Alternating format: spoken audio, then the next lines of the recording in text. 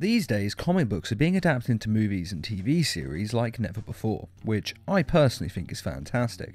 And next year, several new animated shows are set to be released, and this video is going to count down all of them.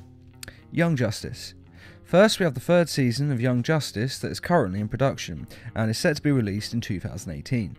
The show was originally cancelled back in 2013 after only 2 seasons and one tie-in video game. But due to fans' demands and love of the show, DC are bringing it back. Now, the show won't be returning to Cartoon Network, nor will it be going to Netflix as most of us thought it would. Instead, it will be on DC's new online streaming service. Not a lot of information has been released on this site, but essentially it's going to be like Netflix, but just for DC's content. And hopefully it won't be too expensive, and we'll have DC producing more of their comics into animation, which I personally would love.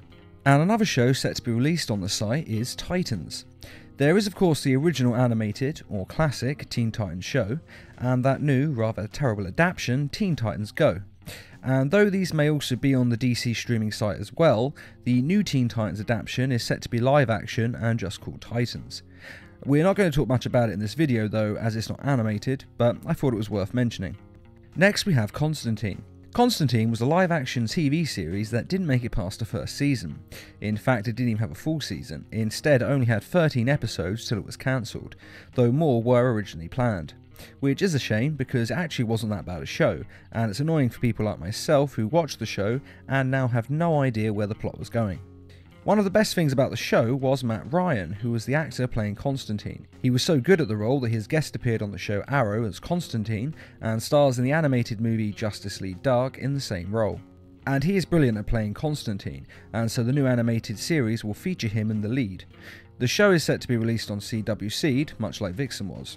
And if you haven't seen the live action series, it went on CW Seed on the 1st of July 2017, and it should still be there. Though it is also available on Amazon Prime Video at the moment, which is where I watched it. The animated series is set to be 5 to 6 episodes that are roughly 10 minutes each in length. The show is set to pick up where Constantine's appearances in the show Arrow ended, and the showrunners have said that it's the same Constantine who is in the live-action Constantine TV show, so they all share a universe, which I'm very happy about because, as I said, there are a lot of unanswered questions from the live-action series, and so hopefully this show will deal with them. The character Constantine is also set to appear in 2 episodes of the 3rd season of Legends of Tomorrow.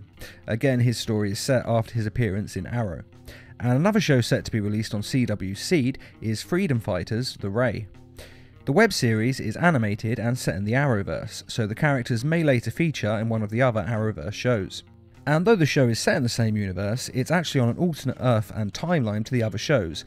The Earth is called Earth X, which is basically a world where the Nazis won World War II, and it features evil versions of much of the Arrowverse, including Green Arrow, The Flash and Supergirl, all of whom are voiced by the same actors starring in the shows Arrow, The Flash and Supergirl, respectively.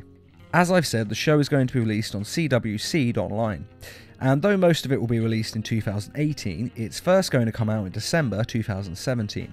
Though Earth X is set to feature in this year's crossover Arrowverse event on the 27th and 28th of November, between the shows Arrow, Flash, Supergirl and Legends of Tomorrow.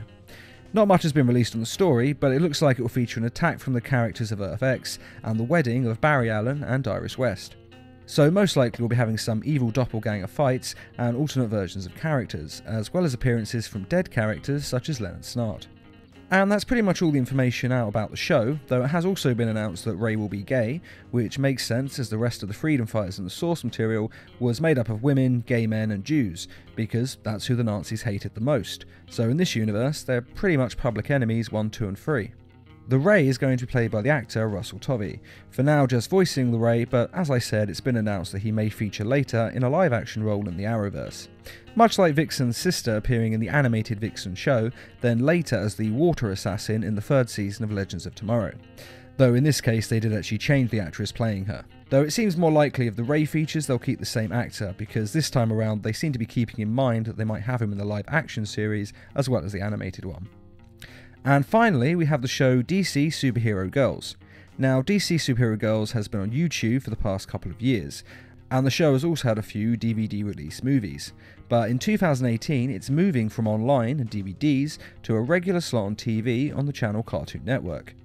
The series is going to be developed by Lauren Frost, who has worked on other shows such as My Little Pony, Friendship is Magic, The Powerpuff Girls, Foster's Home for Imaginary Friends, and Wanda Over Yonder.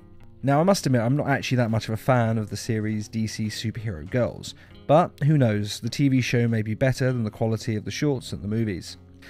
And that is it for the animated TV series being released in 2018. Personally, I think the best one of these is Constantine, and though I am really looking forward to seeing Young Justice as well, I'm more hyped for that show as I love the Constantine character. But what about you? What show are you most excited for in 2018? Be sure to let us know in the comments.